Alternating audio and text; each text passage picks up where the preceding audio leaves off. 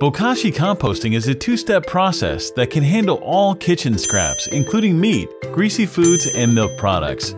You'll need 2 airtight buckets to start. Screw-top lids are the easiest to use.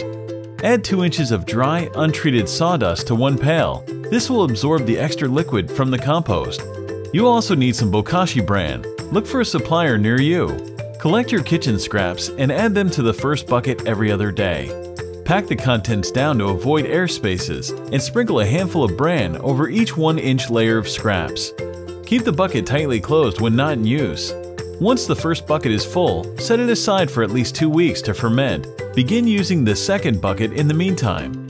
After 2 weeks, the contents will look pickled and smell sour. There may also be white mold, which is fine. The fermented scraps are now ready to finish composting. To do this, bury them in soil in a garden or add them to a regular compost bin. They will fully decompose in 2 to 6 weeks.